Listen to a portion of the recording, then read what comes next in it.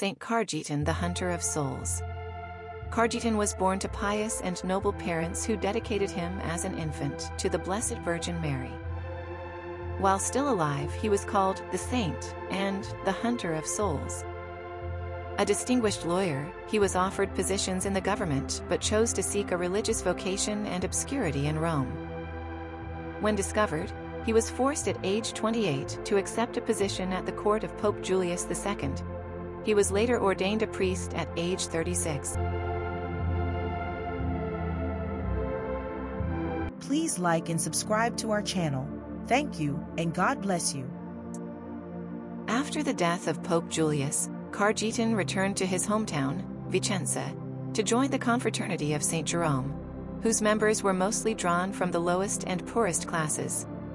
This action disgusted his relatives. Cajetan went on to spend his fortune caring for the poor. He built hospitals for them and nursed plague-stricken persons. He founded a bank to help the poor, offering an alternative to loan sharks. This bank later became the Bank of Naples. With the help of future Pope Paul IV and 2 others, he formed the Congregation of Clerks Regular, known as the Theatines, on May 3, 1524.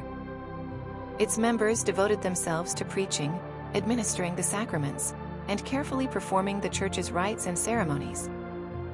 Saint Cajetan was the first to introduce the 40 hours adoration of the Blessed Sacrament as an antidote to the heresy of Calvinism. He was once scourged by Germans attempting to extort money from him, failing to understand that he had spent his worldly wealth on charity. Cajetan had a great devotion to the Blessed Virgin Mary.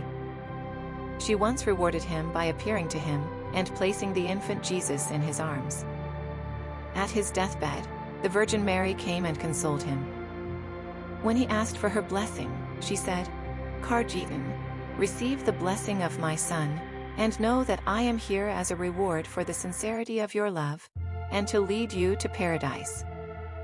She then asked the angels to lead Cajetan's soul to heaven. Let us emulate Saint Cajetan, for the Bible says, "Therefore encourage one another and build each other up, just as in fact you are doing." 1 Thessalonians 5:11. Give, and it will be given to you. A good measure, pressed down, shaken together and running over, will be poured into your lap. For with the measure you use it will be measured to you. Luke 6:38. May God bless you. Please like and subscribe to our channel. Thank you, and God bless you.